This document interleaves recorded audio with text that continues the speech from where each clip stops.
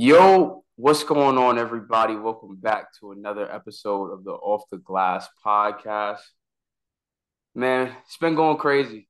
Recorded on Saturday and Sunday, Monday, Tuesday popped off. 50-point performances. D-Book has been going crazy. Um, Celtics Sixers has been back and forth. The Lakers are taking a commanding Oh 3-1 lead over the yeah. defending champs. Oh yeah. Second round is heating up. As always, I'm Billy. I got my man's Dame here with me. How we doing today, Dame? We good. We good over here, bro. We good. I wore this specifically for this podcast, bro. We good over here. I'm doing great. Can't nothing ruin my day. So I'm doing good. Yeah, man. Got to get the housekeeping out the way first, as always. Please be sure to like, comment, subscribe to the channel. As always, our socials are in the description. Go and subscribe to those as well. Subscribe or follow the new TikTok channel that we've got. That's been getting some good engagement over there on that platform. So, like we said last time, we diversifying the portfolio. We getting it out the mud on every single platform. So Yes, be sure to sir. follow and subscribe on all of those. But let's just get right into it because it's been a wild 3 days of basketball. Um, we can really start anywhere, but I know exactly where you want to start, so we can go ahead and go right to the Lakers game. Um, I you got a know, that, lot to say. A mm-hmm. lot to say. Whole lot to say. And you know what? Go just take the floor. They played twice. They played Saturday night after we recorded last time, hmm and then they played again on Tuesday night. Lakers took both of those games, so I'm gonna just give you the floor. How we feeling now, Mister Lakers fan? So I'll start with game two. Game two was good. Game two, Three, no, sorry, yeah, game three, three, yeah. game three. Game three was good. Like we talked about in the last pod, I was curious to see what adjustments Darvin Ham was going to make because we knew Steve Kerr was going to come out and make adjustments. They switched up the starting lineup. I believe that was the game that they started Jermichael Green again. They Mm-hmm. started him game two. Excuse me. They started him game two. It had worked. They beat us by like 30 points. Yep. Then he started him again in game three. But I like the adjustments that they made. D'Lo had a great start. D'Lo, that was the game I believe he had 21 points in the first half. And then that was the game I think Darvin Ham put Vando on Draymond instead of putting him on Steph, just so that when they run that pick and roll, he can end up switching it and playing it a little bit better. So like Mm-hmm. I like seeing when the coach at least tries something different. Don't just keep getting killed by the same things over and over and over again. I like that Darvin Ham switched that up and tried to give them a different look. That ended up working out. We won that game by 30 points. I believe we got good contributions from, like I said, D'Lo. I'm pretty sure that was the game that Schroeder had a good game. It was balanced scoring pretty much all around. We knew AD was gonna have a bounce back game. Every time he has a terrible performance, he comes back with a pretty good game. That's exactly what he did. Yep. So LeBron played well, and LeBron's been looking. I feel like he's been looking a lot better as far as just He his has. energy level, his health. Like his foot doesn't look like a problem. He doesn't look like an old man out there anymore. So I think he's getting healthier, like from that foot injury as time goes on. So that's really good to see. So like I said, it's not really much to talk about that game. We made adjustments. We came out. I knew we were gonna win that game. There's no chance we were gonna lose game three. Game four was the interesting one because I knew that one was gonna come down to the wire. So a couple takeaways. Like I said, Steve Kerr's gonna make adjustments. Came out, had Gary Payton Jr. in the starting Mm-hmm. lineup, and honestly, at first I was confused. Like I didn't really see the vision. I'm like, you're still gonna have two non-shooters out there that we could sag off of. But what they did was we had Anthony Davis guarding Gary Payton. They wanted to put Anthony Davis in the pick and roll, and it was working pretty much all game. Like Mm-hmm. honestly, even in the second half, it was still working. They just went away from it. I don't know what was their problem, but it was working. They were getting wide open layups every single Yep. time. Um, so yeah, that was their objective to get Anthony Davis away from the paint, get him in these pick and rolls, and it was like I said, it was working a lot, a lot. But we came back. LeBron had a good game. We got contributions from Austin Reeves. I believe he had like 21 points. So honestly, I've always said this.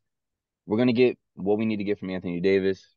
We're gonna get what we need to get from LeBron. We just need between D'Lo, Reeves, Rui, and probably Schroeder. I need at least two of those guys to have at least good, decent games. So, and that's exactly what we got. We got Gary Payton. Not sorry, not Gary Payton. We got Austin Reeves having a good game, and the GOAT, Lonnie Walker, the greatest player ever, stepped up in the fourth quarter. got all of his 15 points in the fourth quarter. Man, that was just crazy. Going from Yeah. someone who completely out of the rotation to staying professional, knowing his number is going to be called eventually, and just being ready for the moment, that was huge.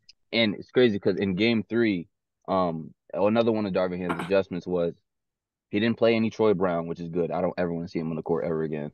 He didn't play any Troy Brown. He gave Lonnie Walker some spot minutes, and I thought he Hmm. played very, very well in that game Yeah. three when his number was called. So I, I definitely wanted to see more of him in game four, and that's exactly what happened.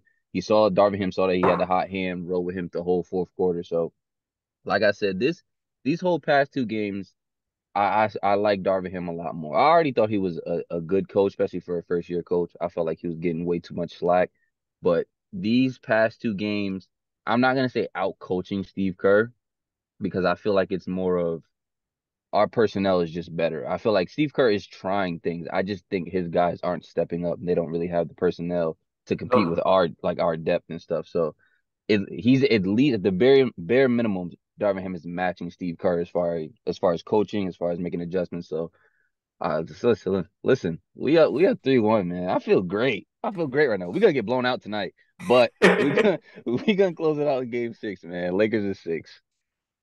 I think I tweeted LeBron, Steph, a 3-1 lead. Man, what could go wrong? Like If we lose, listen, we lose a 3-1 lead. I'm not doing this podcast no more. I'm good, bro. I'm straight. I'm not watching basketball. I'm done. I'm done, bro. we I seen can't. the My heart can't Warriors take and it. Steph do it before. That's how they got KD. Knocked him We out not after a KD. 3-1. We not KD. We not OKC. We not none of them, bro. This is different over here. But yeah, like you said, right, and we talked about it, before the series even started, that there was going to be a constant chess match between Steve Kerr and Darvin Ham.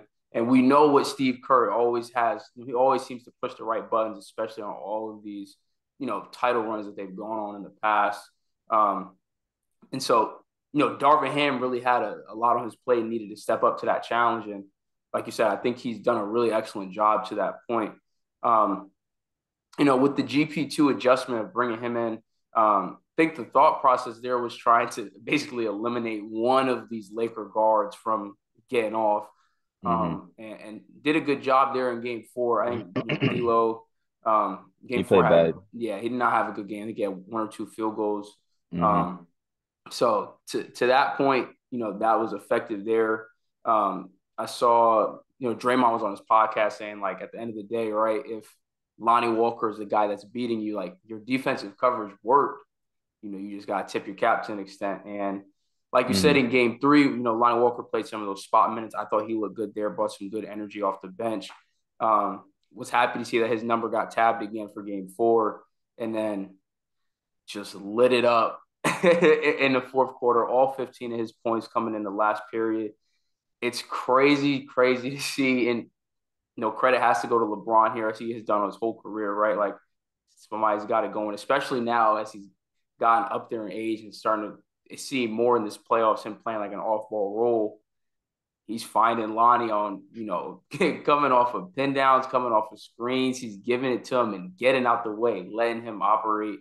Um, a big thing in this game, especially in the fourth quarter, the Lakers were hunting Steph Curry, whether that was to score or for dribble penetration for LeBron. One way or another, they were running multiple on-ball screens to get the Steph Curry as the primary defender on the ball and operating from there. So a lot of that led to LeBron James posting him up, getting deep into the paint and making a kick out pass from there, or getting the ball into Lonnie Walker's hands, who scored over Steph 3 or 4 times in that quarter.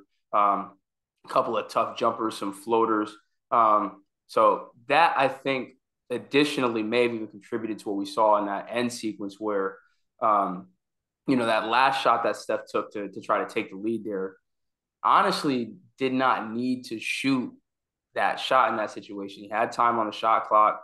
Again, it's a little bit different from Jordan Poole, right? That leash is a lot longer Right. You're gonna in live with terms that of, shot from Steph. right. Because again, if he makes it, I'm not even saying this because it's Steph, right? Right. But at the end of the day, he definitely had more time to operate. Could have, taking a chance to take AD off the dribble. But again, got to give credit to AD, did his best Kevin Love impersonation, got out on the perimeter and sat in the chair for 2 possessions against the best shooter in the world and got 2 misses. So, man, this Lakers team, like, again, got to give a ton of credit to Darvin Ham for just the small adjustments that he's made. Again, playing that chess match with Steve Kerr in a game-by-game basis, making those adjustments on the fly, pushing the right buttons there, inserting different guys into the rotation as needed. So huge, huge win for the Lakers there. And, like you said, right, the pick and roll by the Warriors have been really effective in the first half of getting AD out of the paint. I think they had 20 or 21 points in the paint in the first quarter, which is not how the Warriors play at all. Don't know why they really went away from that action in the second half as much, because it seemed like it was a free bucket for them almost every time. That hurts. And again, to your point, right, this Lakers team is, or not the Lakers, this Warriors team doesn't have the same personnel like they've had on their past title runs. And again, as much of the benefit of the doubt that we want to give them because it's the Warriors dynasty, they're the defending champs, the writing was on the wall in the regular season for who this team was, right? You won, was it 7 or 9 games on the road the whole year. There was always a decent amount of inconsistent play from a lot of their top players. Wiggins had, the personal matters, which had him miss a decent amount of time. So there was a lot of issues that never got addressed. They never really got in a great rhythm even to end the season. And it's showing here where, it's the second game in a row. I think Klay Thompson is, 3 for 9 from 3. He's kind of been a non-factor on offense for these last 2 games. And it's really like, Steph, what can you do for us? And when you're trying to put that much of a superhero effort on your best player, that's not usually a recipe for success. So, again, ton of credit to Darvin Ham, ton of credit to Lakers team as a whole. And again, the Lonnie Walker game was huge. And the Lakers take a 3-1 series lead and are 1 game away from the Western Conference Finals after starting the season 2-10. We were the 13th seed, Billy. 13th seed, bro. People count, and this is why, bro, this run is gonna feel so good, bro. Because I know there was a good amount of people that picked the Lakers, but there also was a lot of people in the media that picked the Warriors. I still see, even the day after the game, I still see people saying, "Oh yeah, I think the Warriors team is just better. They're just not playing good." I'm like, what are we talking about right now? I saw a take from Rick Bucher. He said, if the Warriors played more efficient, they'd be the better team. I'm like, if I was 6'9" and could jump out the gym, I'd be LeBron. Like, what are we talking about right now? That's what I'm saying, though. People want to give so much benefit of the doubt to them because it's the Warriors, but right, the eyes don't lie. If you've watched this team all season, you've seen inconsistent play on the road. You've seen inconsistent play from some of their top players. You've seen a regression from Jordan Poole, who didn't score in this game. 0 for 4 from the field. He only played 10 minutes. He needs more minutes. Play him. He needs more minutes. It's wild how he was a big contributor for them on their, run. Obviously, he still had his issues last year in their finals run, but he looks unplayable right now for this Warriors team, which, again, hurts in a situation where Steph has so much pressure on him to be the entire offense. Because if Klay's shot isn't dropping, the Warriors are letting Wiggins shoot. Wiggins' shot isn't dropping. So, again, it's like, Steph, can you save us? It would be real nice if you had a pool party to help him out. Right.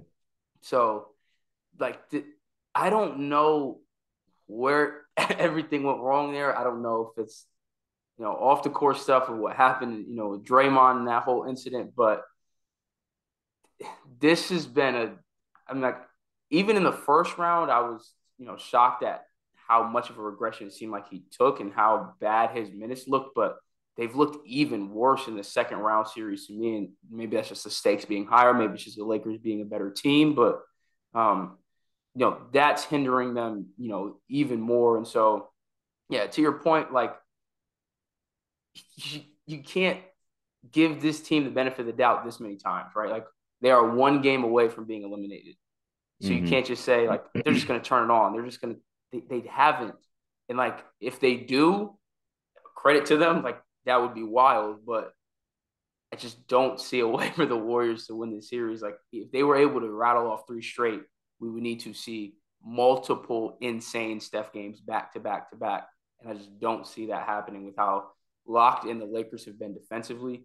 Even on that last possession there where they were looking to get Clay in the corner running that, hammer action, which is, for people that aren't, completely sure what that is, they're running an on-ball screen for Draymond to get him into the paint while at the same time running an off-ball screen to get Clay into the opposite side corner to get a nice little dribble drive and kind of, kick out action.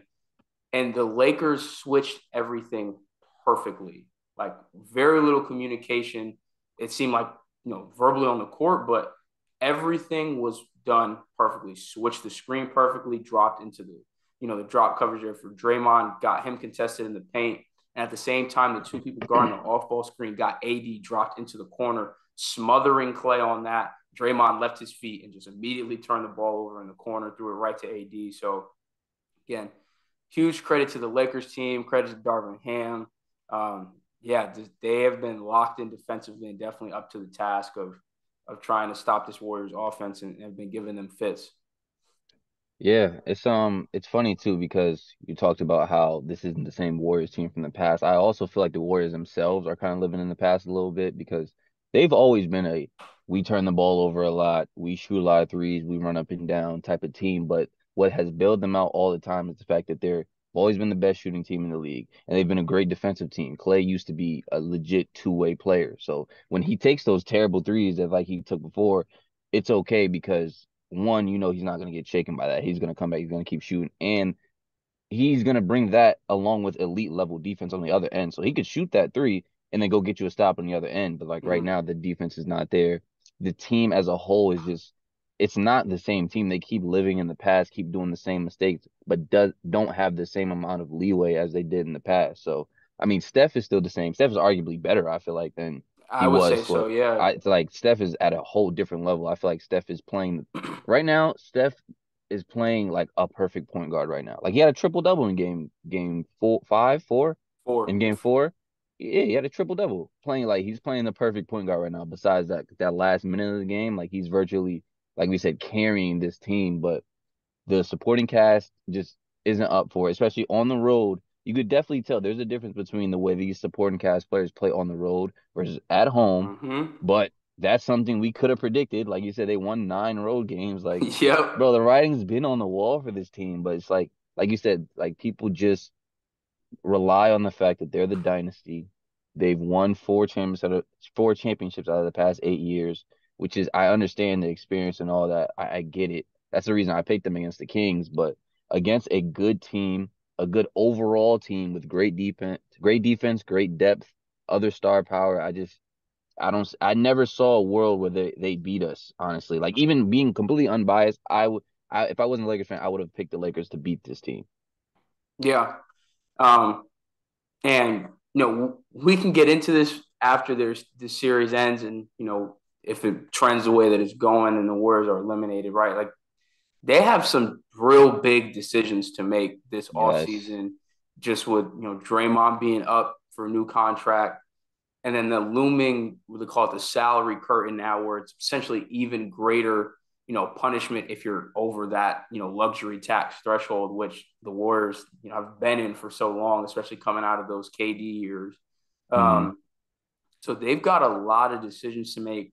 I've heard people saying that they need to get off of Jordan Poole now while he has some value and not let it get worse because he's going to be a $30 million player next year.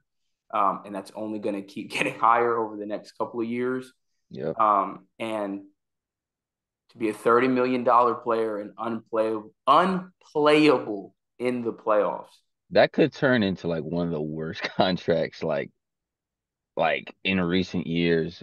It's crazy because I think Jordan Poole is a good player. Like I do too. I don't think he's a bad player. I think that I feel like he sees Steph run around, shoot all these threes, play so loose with the ball. Like he's like, all right, I'm just Steph Jr. Like, and that's kind of what they paid him to be. Like when he had his good year, like they were like, okay, this is another Splash Brother. Like this is another person that we can run around. He shoots a bunch of threes. You know, Now it's he all getting flashy. shunned from the family. Like, Exactly. Like they kind of paid him to be this way. So I just feel like I don't think he's a bad player. I wouldn't really give up on him. Maybe the Warriors have to move off of him. I don't know, but I like as a player, as far as like looking at him in NBA terms, I feel like he's a solid player. He just needs a little bit more structure around him and needs to play the right way, not this I'm trying to be Steph Jr. type of way. yeah, he definitely needs to slow down. So much of his Right, issues come in just like it feels like everything needs to be a crazy shake and bake highlight.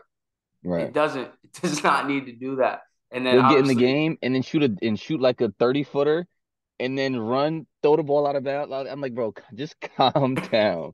Please just slow. He plays the game like a Pop Warner kid, bro. Just calm down. yeah. So we'll get into it in a later episode. But again, a lot of decisions for the Warriors coming up in this offseason. I don't know if trading Jordan Poole is an option. I don't know what they're going to do with Draymond Green. They're gonna have to retool this cast around, Steph for sure. Because again, if they lose this series, is the way that it's trending. Um, Steph had nothing to, no blame really. I would put on him.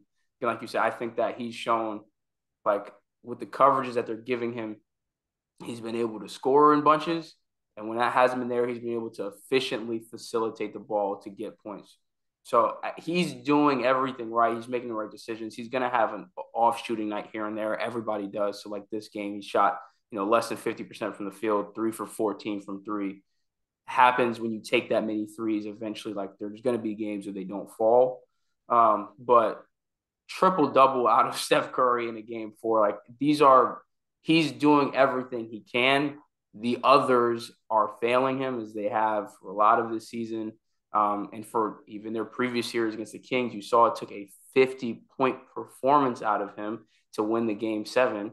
So look, the Lakers are not the Kings, and that's not a slight to them, but it's just a different echelon. And how they were able to get out of that series is not working here for them. So Look, they're playing the inevitable NBA champs. Like it's okay. It's okay to lose to the champs, what man. you It's got all to say to right. Clippers fans right now?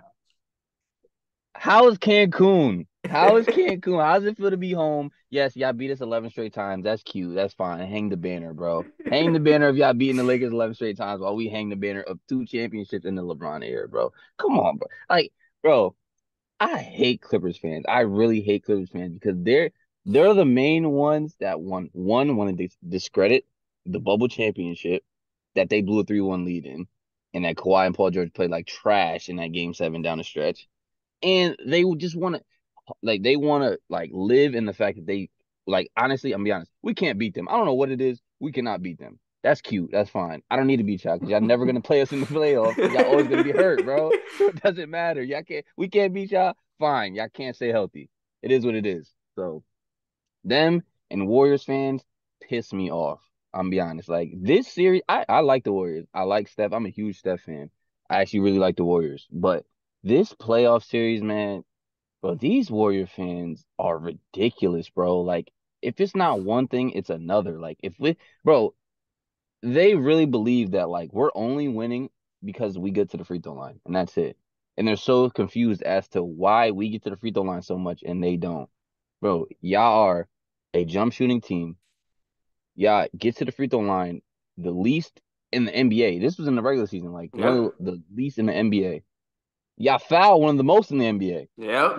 We shoot the most free throws. We foul the least. Like that combo just results in us shooting 20 more free throws than y'all game. Like what I don't get it. It's like Right. these people don't watch the games. Like they just look at the box score and they be like, "Oh yeah, we're getting cheated." Like y'all don't actually watch what's going on. I even seen a tweet that was like, cause like we talked about how they had a lot of paint points in the first half or in the first quarter of that Mm-hmm. game. And I seen a tweet like midway through the game, like, Where the oh, free okay. throws probably. Where the free throws at? I'm like, bro, y'all are getting wide open Well, layups. right, Where's the because y'all are fouls at? pulling, y'all are pulling who could foul you out of the paint. That's the whole way Exactly. that the scheme is working. It's that y'all are Um, playing well. You're getting wide yeah. open layers. Like, what do you need free throws for? Like, what? Actually watch the game, and you would see what goes on. Like, it all makes sense when you watch the games. And I would say this is one of a series that if you're just a box score or box score watcher, it will kind of confuse you a little bit. Like, especially like game one, they had like 45 more points than us off of threes. If you just look at the box score, like they look like they should have won that game. But like, you have to actually watch the games and see what's going on to get the full picture of it. So. Yeah, Warriors fans kind of piss me off a little bit. Clippers fans, I hope y'all enjoy vacation. I hope it's nice over there. I hope the weather's great. We're gonna be winning the chip, man. That's all I gotta say. Oh, we're gonna have to make that a TikTok. But yeah, like even watching the Lakers play, like you said, right, their drives are always going through contact into people. Do they embellish the contact? Yes, but so does so much of the league. Like that's kind of just a reality of NBA today. But Austin Reeves is getting hit on the arm. You know, Schroeder's getting hit. LeBron's getting hit. AD is getting hit. It's like they're always seeking out contact when they're going downhill. So That's our game. That's how we right, play. And I don't want to yeah. hear I don't want to hear no excuse about like, oh, we're flop. Because I seen Steve Kerr was like, oh, we got a couple flops on the legal screen. I'm like, bro, I watched Draymond pass block every single possession. And you think I care about us flopping around a legal screen? If we don't exaggerate a little bit, you're never gonna call it, bro. But there's a clip. I wish I could put it in the podcast. I'll probably if we make this a clip, I'll put it in and I'll put it in there. There is a clip of Kevon Looney setting a screen on Klay Thompson. Mind you, He never stopped moving his feet. mind you, AD played it terribly. Like it is what it is. This dude did not stop moving, bro. He just kept backpedaling and backpedaling. I'm like, bro, what is this? How are we playing against this? How is this legal, bro? How is this not being called? They've been This doing is it crazy. for years, the whole time. There's got to be a crazy compilation of just like Looney, Draymond Green. It probably could go back to guys like David Weston, David, yeah, Bogut, like exactly, way back, just illegal screens that were not called. bro. It is ridiculous, bro. They get like, I just feel like the Warriors just get babied, and like, I I don't just know think what it's it the is. sheer volume of how many screens they set. Like the refs literally cannot, they're like putting it in their hands to make that call, and they're not going to make every single one. So they're Fair going to get enough. away with more rather than not. The same way that the Lakers are driving way more than them into contact and putting it into their hands to make the call. So eventually they're going to get some and works in reverse order, right? Like you're setting Hmm. so many screens, the refs aren't going to call every single one that's a little bit. I didn't really, he stuck his arm out, he stuck his leg out. He didn't really set his feet. Like, yeah, I don't want to call every single ticky tack one, especially in the playoffs. But yeah, I need the egregious ones called though. Like the Looney one, that was ridiculous. I need those called. I'm sorry. I can't have dudes out here pass blocking. Like, how are we supposed to defend that? Steve Kerr saying that is crazy to me because I know he knows. I know you know. Yeah. Everybody They knows. all know. They all know, and they're doing it on purpose because they know they can get away with it. Yeah. Like they're not dumb. The Warriors are a very smart team. They know what they're doing. Game 5 is the night, right? Yep. So chance We're to gonna close it get out blown on out. Golden State. Yeah, I don't think it's gonna happen. But Nah, we're good. There's no chance we win this game. Like none at yeah. all. We're gonna lose this game, and then we're gonna come back and we're gonna throttle them in game six. Yeah, so that's a it's gonna be interesting to see how that one finishes out. Like I said, 3-1 series lead, man. Never is ain't safe around LeBron, but it ain't safe around Steph either. So you're gonna have to send them boys home. Bro, I'll go guard Steph myself if I got to. Just let me know, Darvin. Just let How me many know. minutes you got before you fouling out guarding Steph? Guarding Steph, bro, I'm talking I about like, they putting you on an island. Like if they send a screen, like they come in, they hedge it, but like it's you. I don't know. I'm definitely fouling out. I'm either fouling out or I'm passing out, bro. Steph run too much, bro. Like, I can't. I'm not chasing Steph around all game, bro. I don't think I can do that. That's tough. Yeah, I'm not giving it up easy though. I'm hacking him I'm every single time. you're gonna have to, bro, because it's Every no single way. time. It's too high energy. Facts. Um, let's move on to a series out east that has not gone the way that I expected it to before we started the series. The Heat are also up 3-1 now on the Knicks. The last two games for New York have been tough to watch. I'd imagine as a Knicks fan, I've seen Knicks fans complaining about the effort of their team, which I think more so in Game 4 was the real determinant factor in that game, especially in the fourth quarter. I think there was a point halfway through the quarter, the Knicks had six or seven, or not the Knicks, the Heat had 6 or 7 offensive rebounds. There was a possession where they got 4 shots up, and it felt like the possession took like a minute and a half. Hmm. It's just like every single rebound felt like a backbreaker because the Knicks were in the game every single time, and they just can't box out. And it's everybody crashing the glass. I'm seeing Bam get offensive rebounds, Jimmy get one, Kyle Lowry's crashing in from the 3-point line and getting an offensive rebound. Um, so that is unacceptable for this Knicks team that coming out of the first round was viewed as this, scrappy, gritty, hard-working team. They took it to the Cavs. They were more physical than them. And then it's like they walked up to a bigger dog, and now they don't got no bark to them anymore. Um, Right. the Heat have done a phenomenal job defensively on packing the paint, um, basically almost effectively taking Julius Randle out of this series. His shooting splits for the playoffs, I think, are really rough. Um, yeah, he's down basically 10% from the field from the regular season, down 11% from the postseason. I know if we're looking at just this series, those are probably even lower. So he's been shooting worse across the board, even at the free throw line. And I think he's averaging 10 less points per game in the postseason than he was in the regular season. Um, so they've done a great job at eliminating him, trying to make it all on Brunson to try to shoulder the offensive load for this team. And the others are not knocking down their shots. That's been a huge issue for them. Josh Hart struggled shooting from three last game. Emmanuel quickly has been a non-factor for them in most of the playoffs.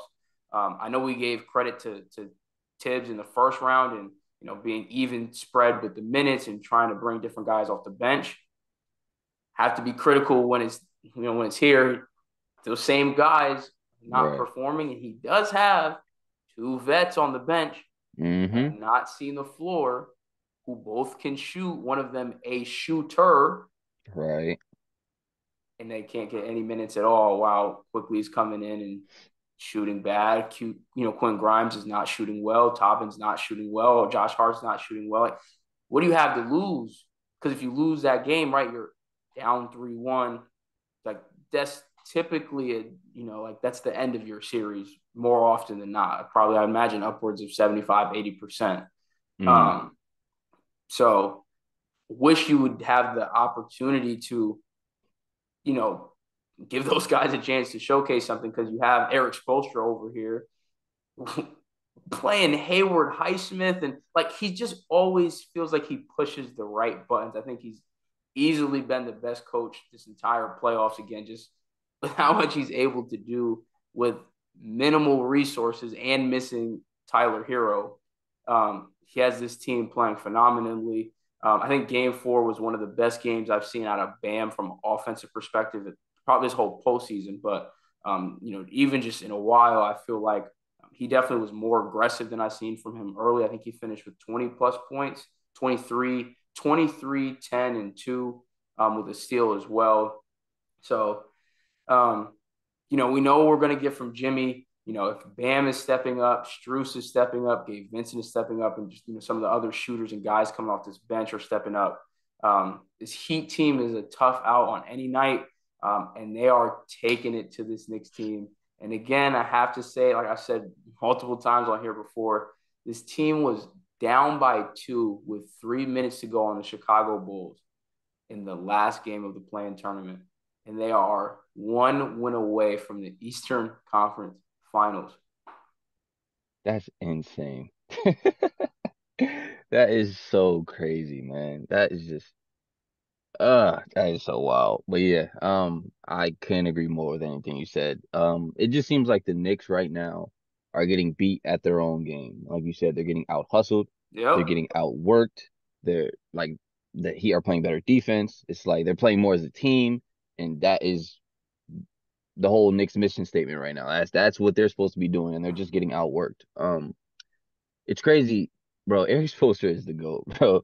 Eric Spoelstra is, bro. He could have me and you out there playing effective minutes, helping Jimmy Butler win, bro. It Yeah, is, I swear. bro. It is ridiculous, bro. And like you said, and on the other hand, it's for me. I would be frustrated as a Knicks fan due to the lack of just trying different things. Just due to the lack of just trying new stuff out, especially in a game where, like you said, you lose this game, you go down 3-1, the series is basically over. I would at least try different stuff, especially when your bench isn't giving you much production. Like Emmanuel quickly, he was hurt last game, but didn't even play. But even Hmm. when he was playing, he's giving you nothing. Like I Yeah. understand he was the runner-up sixth man, but it's like not to go back to the Lakers series, but D'Lo gave us nothing. You didn't see him in the fourth quarter, or like barely anything in the fourth quarter. Right. Like if you're not playing well, this is the playoffs. Like we don't have time to like care about your feelings. We don't have time to play off your name and reputation. We need to go off of who's gonna help us win this basketball Hmm. game. I get So, it when in the regular season when he basically gave him the backup point guard role and told Derrick Rose like we're kind of phasing out of the rotation.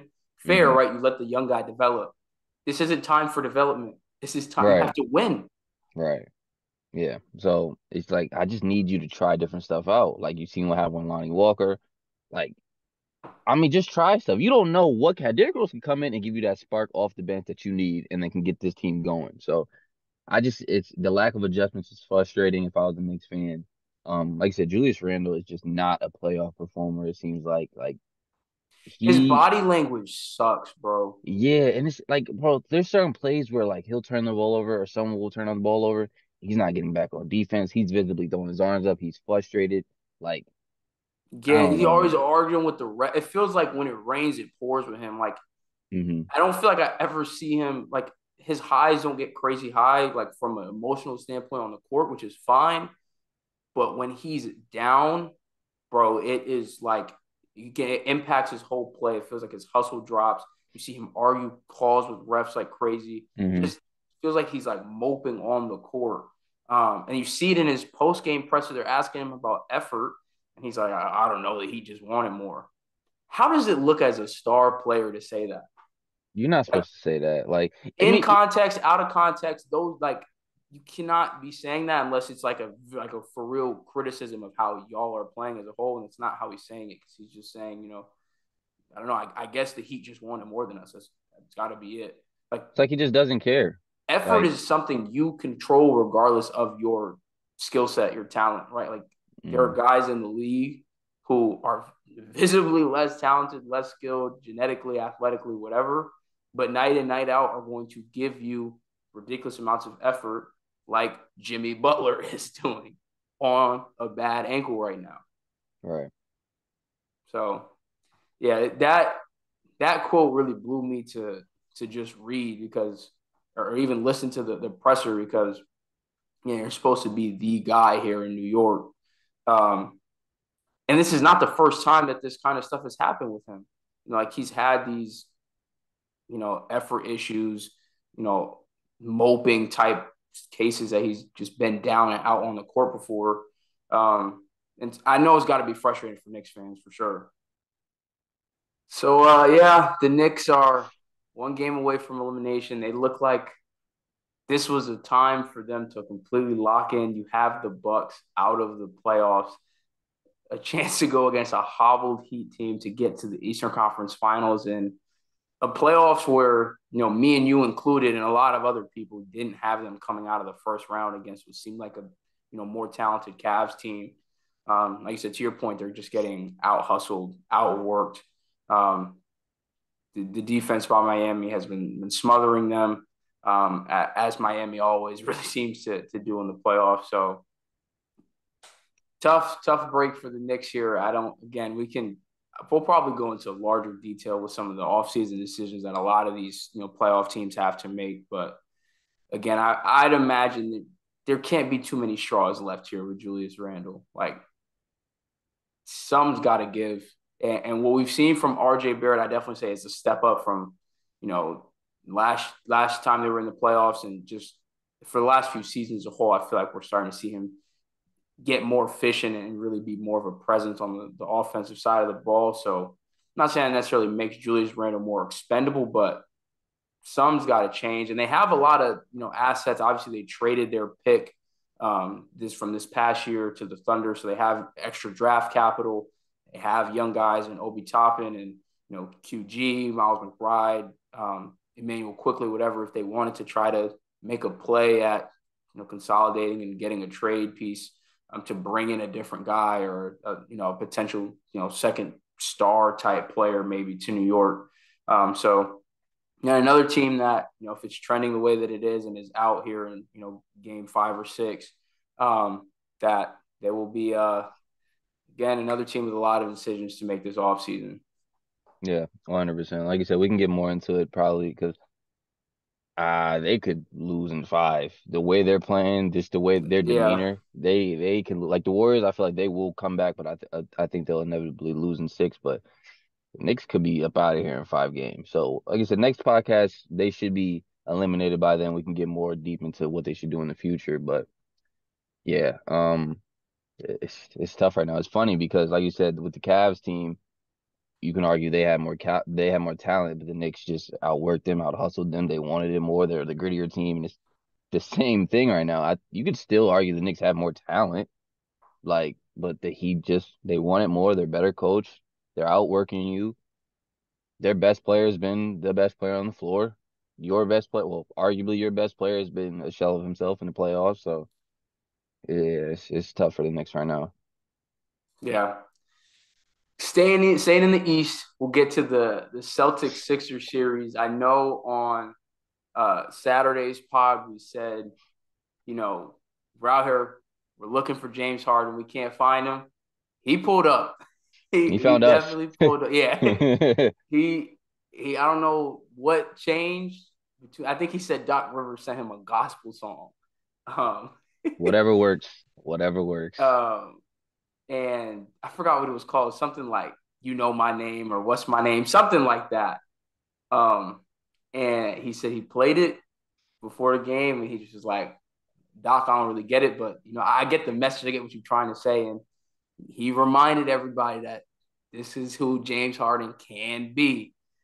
So he put up 42 on 16 of 23 shooting um, in game 4, which was a huge game for them, in Philly to get the split there as they had already gotten the split in Boston and basically get, go back to Boston for game 5, with an even split series. Harden had 42. Joel had 34 on 12 of 15 from the free throw line. So they really took this game over. And down the stretch, the Celtics had multiple opportunities in game 4 to tie the game, win the game. I think they had 2 different shots for Marcus Smart, which could have won the game.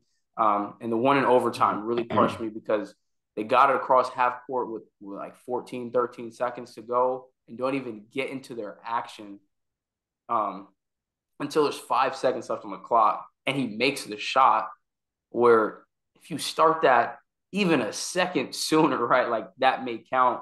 And this is a 3-1 series instead of a 2-2 series. Hmm.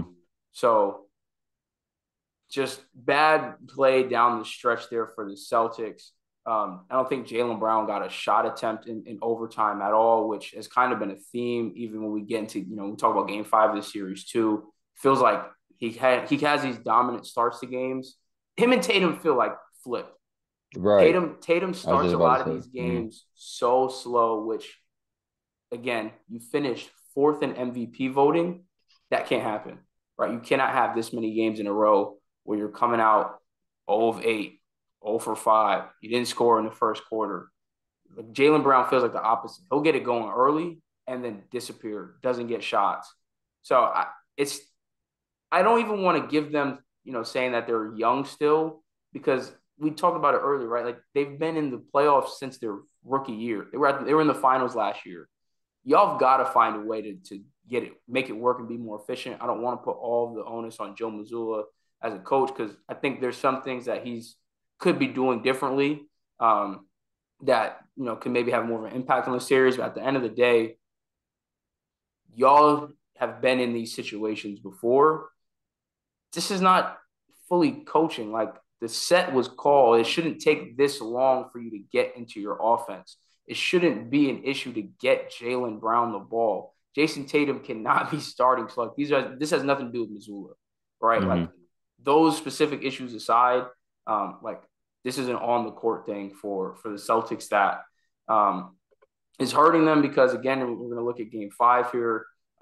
They are now down 3-2 in the series, going to Philly now for Game 6 with a chance to get eliminated.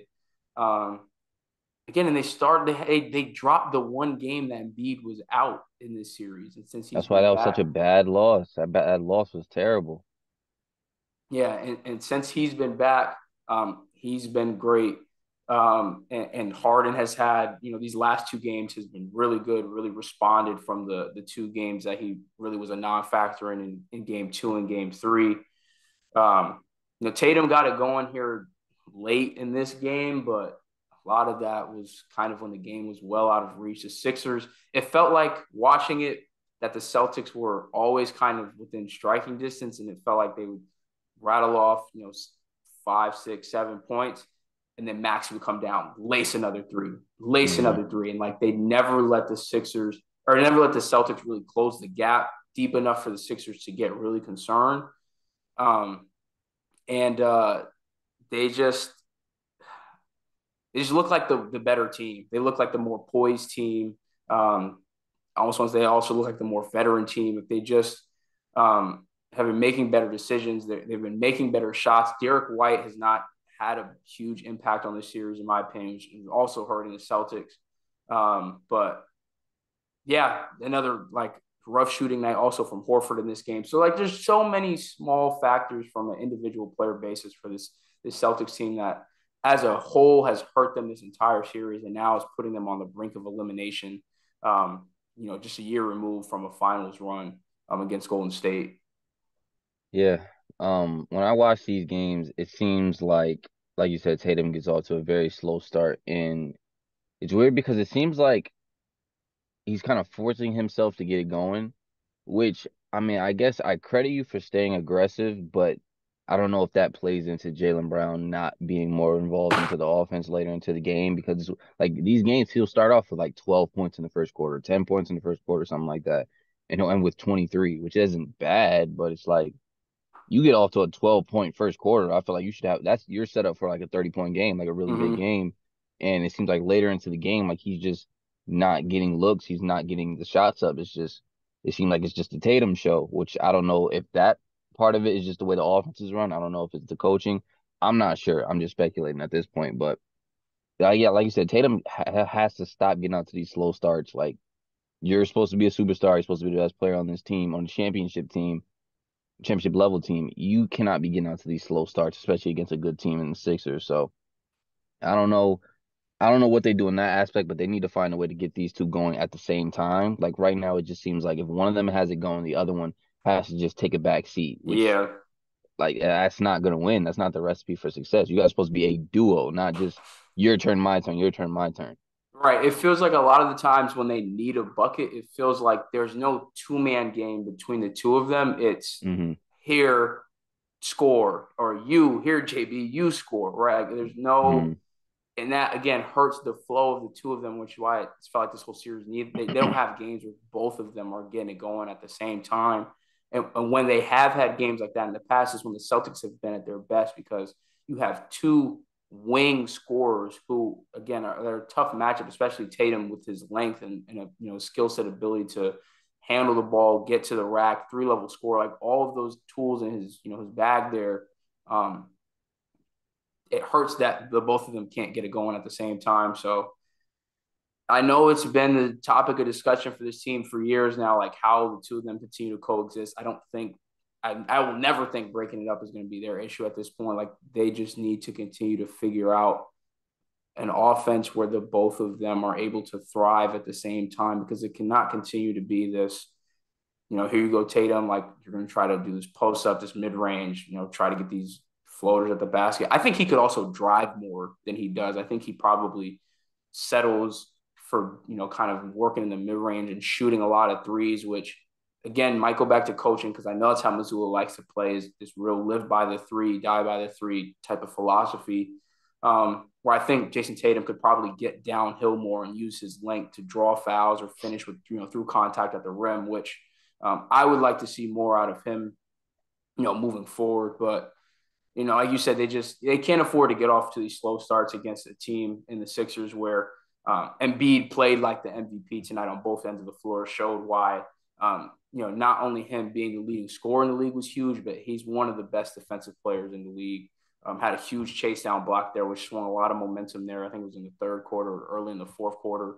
And immediately got a bucket off of that. So a 4-point swing there for him by himself. So, Sixers team is one game away from the Eastern Conference Finals, looking like they're on a crash course to have a Joel versus Jimmy Eastern Conference Finals. Just we can't go wrong with any of these matchups, but that one is going to be, again, another one where it's like, it's going to be gritty. It's going to be physical. There's going to be a lot of yapping on the court. Oh, yeah. PJ Tucker, again, is going to be there. He's going to be running his mouth hard. And, there's just a lot to be excited about if that's, again, the series that we get the way that both of these Eastern Conference series are trending in the second round. Real quick, just to go back a little bit, how much do you feel like Tatum's struggles are based on the way the offense is run? Because when I see the Celtics play, right, it just seems like, and I would have to go back and look last year to see if under Ime Udoka was it different, but it just seemed like the offense is Tatum ISO drive and kick, which don't get me wrong, they're getting open looks. They're just like Al Horford was getting a lot of wide open shots. He just wasn't hitting. A lot of Yeah. these shooters are getting open looks. They just wasn't hitting. To Tatum's credit, I feel like he's making good decisions like out of the driving kicks for the most part. But like it just seems like a real ISO centric offense to where like it's just one on one. Tatum's just gonna go. And most of the time it's Tatum because, like you said, Jaylen Brown gets it going in the first quarter, but after that it's just the Tatum show. It seems like. So, how much do you feel like his struggles are based off of the way the offense is run, or maybe the way the team is coached? I think that's definitely a part of it. I think that goes back to what I said earlier about him not getting downhill or looking to get to the basket as much because so much of their offense is right, like almost like 5 out, like 5 shooters on the floor. And once you get that drive and kick, it's a lot of swing, swing, swing, like good shot to great shot, looking for an open three. Which, like I said, you live by three, you die by three. And if these shots aren't falling, it's gonna get ugly. And you saw that in this game exactly. So I think it's probably a little bit more to do with coaching and Missoula's philosophy there on an offensive perspective, which I'll give it time. Like again, this is his first year, first time ever being a head coach.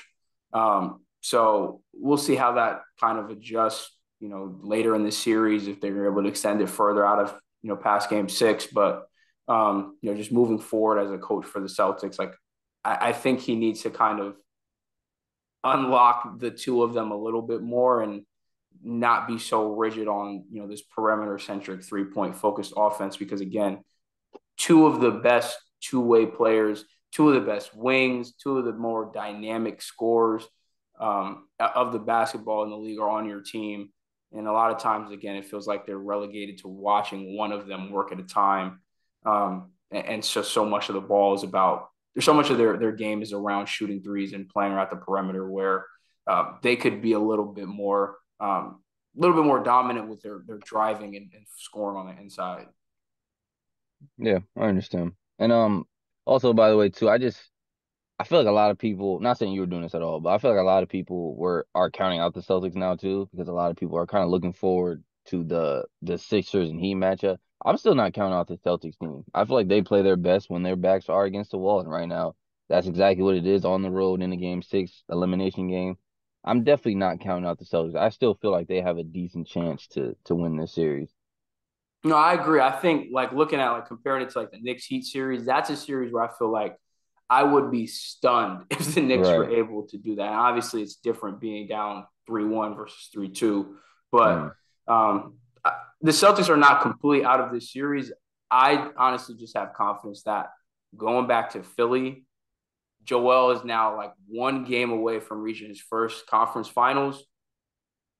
We're in for something, right? Like, there's no way I feel like he lets that one slip through his hands. But Mm-hmm. Celtics also were in this position last year against the Bucks, down 3-2, going to Milwaukee for game 6. And that Exactly. was when Jason Tatum had one of his best performances of the playoffs last year. So to your point, they're definitely not out of it by any means. They play some of their best basketball in this position, and we've seen them in this position last year. So it's definitely not a freebie for the Sixers to win Game 6 or potential Game 7.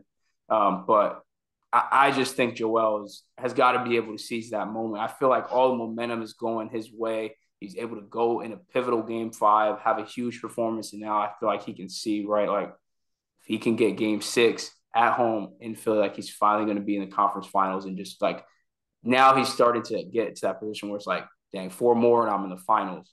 It's like Mm. you're having this storied kind of season, like you've already got the MVP. Like it just feels like everything is trending that way, and just the player that he is, and I feel like the moment that's it's building up to be, he can seize that opportunity. Yeah, I definitely agree. I feel like you're gonna get a really good game out of Joel Embiid, but I at the bare minimum, I feel like this will be a really, really good game. So I feel like the Celtics will know, obviously, their backs are against the wall. This is an Mm-hmm. elimination game. Even if the Sixers end up winning, I think we're going to be in for a real great game in Game 6. So Yeah. I just can't count out the Celtics, man. We can't count out the Celtics because same way Tatum, like you said, starts 0 for 8. The next game he could start 8 for 8 and go off for 45 points and then push this to a Game 7. So it's Look, gonna be a I great hope game. so. I hope so. Tatum is one of my favorite players to watch. So I'd like to see him get off to a good start and have a complete wire to wire, good game. And I'd like to see them push it to a Game 7. Who doesn't want to watch a Game 7? I'm Right. unbiased here, right? Like I would love more basketball between these two teams because Right. I think that they still match up well. I think that even the games that Harden has gone off in, they've been tight games down the wire. One of them going to overtime. And then game 1, he obviously had to hit the game winner. So it's like it's been a relatively tight series, even in the games that the Sixers have won. So I love to see more basketball regardless. I don't know. I just feel like Joel's got to close it out. It feels like that's his time to get that done and get that notch on his belt that, like, okay, he's in a conference final. Because I know that's what a lot of people have held over his head. And he seems like a guy who listens to that outside noise and definitely knows what people are 100%. saying about him. 100%. So that would go a long way in like getting people to shut up. You can't just talk about, oh, he's never made it out of the second round. Well, now he has the opportunity to go ahead and do that. Um, transition into his center counterpart, who is looking to get the same thing done and get to the conference finals for, I think, the second time in his career. Hmm. Nuggets are 1 game away. The Suns went and they defended home court off of video game numbers from Devin Booker in game 3 and 4. I think he shot 20 for 25 in game 3. And then in game 4, he shot, let me pull that up. Because I just cannot believe these numbers look fake. Bro, 20 for go ahead, go 20 ahead. for 25 in game 3 and 14 for 18 in game 4. He missed 9 shots in 2 games. Bro, that is ridiculous efficiency on the type of shots that he's shooting. He's not Giannis where he's getting to the rim and laying bro, he's shooting tough, contested mid-range shots. He's shooting three, like he's a jump shooter. Like this Mm-hmm. type of efficiency with this volume is just ridiculous. It's insane. It is honestly insane. All credit to Devin Booker, honestly. Yeah, he's been like, I think probably he's been the best playoff performer just with the way that Jimmy's kind of cooled off a little bit. Obviously, he has an injury, but um, even going back to the first round against the Clippers, he's been putting up hyper efficient, high volume scoring games back to back to back to back. Games where their back is against the wall, they don't want to go down 3-1. He comes out and has a third. Him and KD both have 36 points in game 4. Huge game for the Suns to even up the series. Um, that game, Jokic also had 53 Yeah. points. 53 points. With 11 assists. Man. He is, I'm very confident in saying this, is the weirdest type of unguardable I think we've ever seen in NBA history, because it's not like a guy like Shaq or, Hakeem or Kareem or any of the like dominant bigs that we've seen on offense in the past who dominate with like force or size. But it's also not like a big man who's dominated with finesse like Dirk. And it's not like a guard who like is scoring at the perimeter. It's like this, A mix of all of them. right? It's like It's this a mix of all of weird, them. ugly, but beautiful mix of like force and finesse and these like But with no floaters and athleticism. this fadeaway and a bunch of set shots. like, um, but yeah, he put up an unbelievable performance in a loss in Game 4. As efficient as Devin Booker has been, that is how Jokic has played this entire season, has his career, especially since he's really transformed into this MVP level player. He is a hyper efficient scorer, 20 for 30 from the field, 11 of 13 from the free throw line, 2 of 4 from three in this game. And again, we already said 53 points, huge buckets for them. He was keeping them in it as much as he absolutely could. Rough shooting night for Michael Porter Jr. in that game, 4 for 13 from three. Again, role players typically always play better at home. This was also the Landry Shamet game. So before the Lonnie Walker game even happened, we had the Landry Shamet game. He We had did. 19 points in this game, 5 for 8 from three. A ton of huge threes for them down the stretch. Again, and this has been the story this entire series. When the Suns bench has come to play, they've won games. When you just get that little extra needed boost, a few more points, because you're almost, like you say, you can pencil in star players to get X amount of points. It's felt like you could pencil in D-Book and KD for like 80, right? Where can we get the other 30 to 40 points from everybody on the team? In this game, they got basically 20 from Shamet, and just a couple of buckets from everybody else, and that was enough to win this game by 5. So, got to tip your cap again here to Shamet. And Monty Williams, again, switching up who he was giving a lot of these bench minutes to, bringing in a couple of guys who are better at shooting, better at scoring, and that's been huge for them to get this two-game homestand there in Phoenix. But they did play last night, and completely different story for Michael Porter Jr. in this game. He got out firing early, and that put the Suns in a very early hole. He finished the game with 19 points, 7 of 11 from the field, 5 of 8 from three. When he has his shot falling, that I feel like makes this Nuggets team so hard to guard. Because again, like on top of everything else you can get in isolation from Jamal Murray, on top of what you can get from down low from Jokic, from their two-man game, from Jokic working dribble handoffs, facilitating from the free throw line, from the post, from the paint. And then it's like, here comes Michael Porter Jr. with 4-foot threes. Aaron Gordon scoring a couple threes. And it's like an avalanche of points, coupled with really good defense on the other side of the ball. Again, Aaron Gordon, I think, has done a phenomenal job this series at just making Kevin Durant uncomfortable. He had another really slow start to this game, an inefficient game by NBA standards, super inefficient for Kevin Durant standards, 10 for 23 from the field, didn't make a three in this game. Devin Booker had a significantly lower scoring night than he's had for most of the series. He was held to 8 for 19 in this game. Video game numbers starting to cool off for him a little bit. That Denver crowd was rowdy. I know they got chippy with each other on the court for the second time in this series. We had owners going at it with Jokic thinking that they were the sixth man or something. I don't know what that was about. But yeah, the Nuggets go out, defend their home court, and now they're going to go back to Phoenix for Game 6 with the opportunity to close this one out. Cannot count out D-Book or Kevin Durant because, again, in a one-game scenario with their back against the wall, like what is there to lose? Either one of them can go for 50-plus. The both of them might go for 50-plus. I don't know. Like it's the scoring that we've seen out of the two of them has been unreal this entire series and this entire playoff run, but it's always going to be on the others. And, their bench points last night, while the game was tight, is not going to cut it. where you have Bruce Brown dropping 25 off the bench for the Nuggets and providing great defense on the other end. Christian Braun has been great on defense for the Nuggets as well. Huge on the point of attack for them. So I, I think that the opportunity is there for the Nuggets to go to Phoenix and close this one out.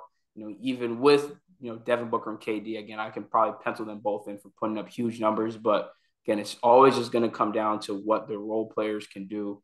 So I still, again, going back to my initial pick, have the Nuggets in this series, but would not be shocked if they were able to go to Phoenix and get it done here in Game 6 and just kind of close out this series here.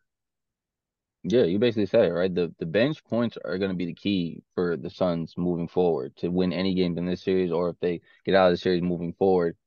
Like you said, they're going to get 30 points from Booker, 30 points from Kevin Durant. They're going to combine. They're going to have a great game.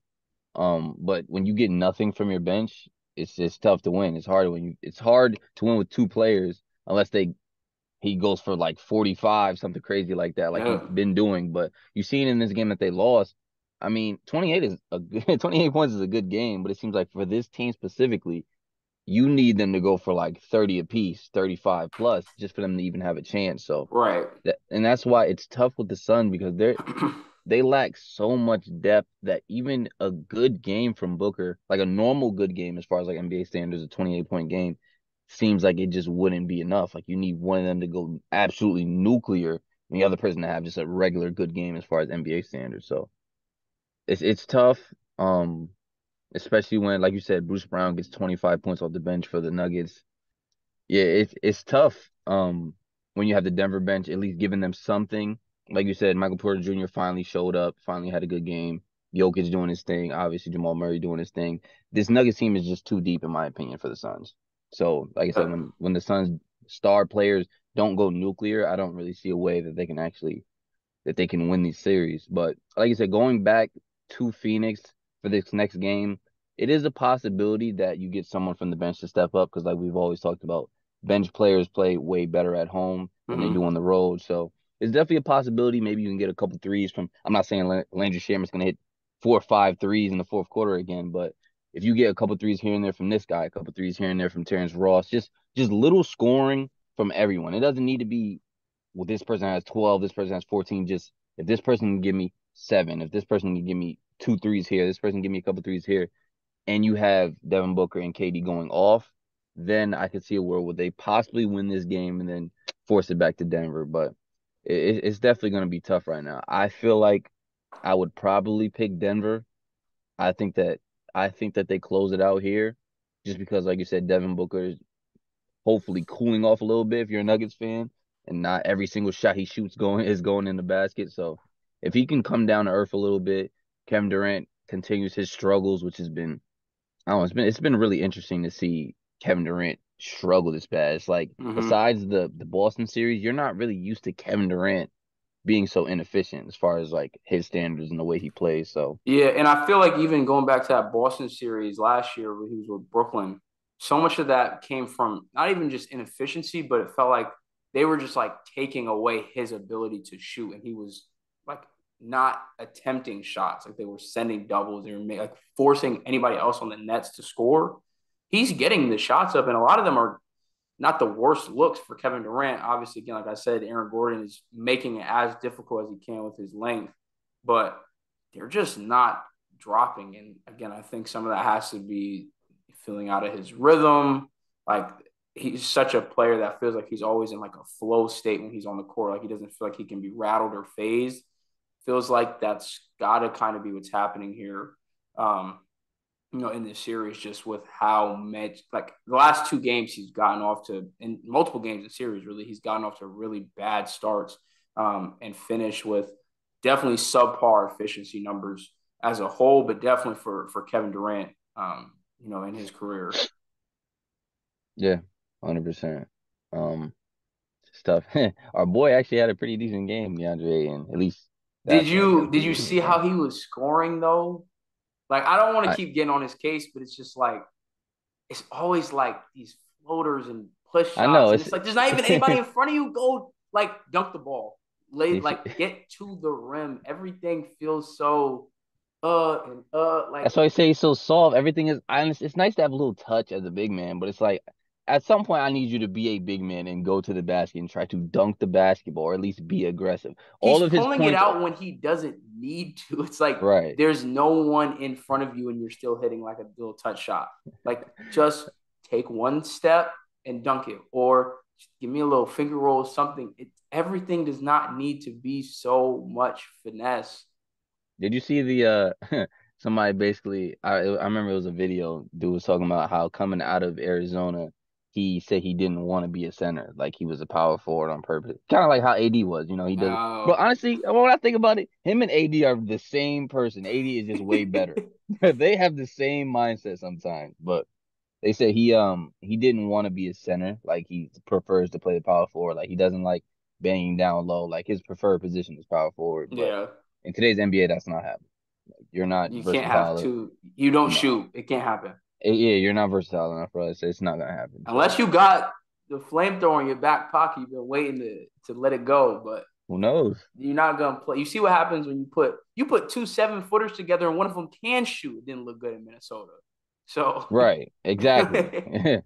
I So don't think that's gonna change anything. I think the Suns are a team that they want a center like Nicholas Claxton or Jared Allen or like a Zubac, Looney, somebody, right, Looney, somebody that'll just get rebounds, be an interior presence on both sides of the ball. And that's it. They'll roll.